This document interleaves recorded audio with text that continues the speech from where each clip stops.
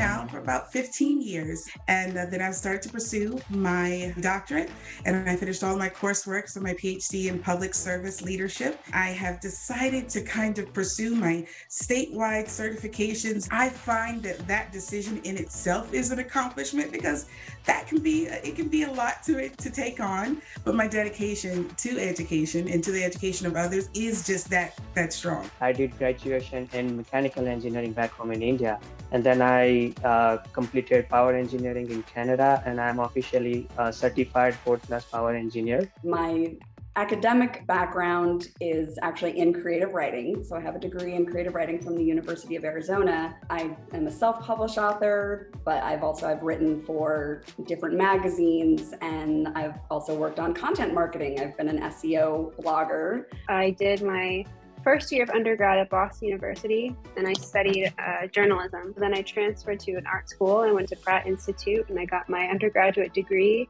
Now I am a PhD candidate at Florida International University, where I am studying applied social and cultural psychology.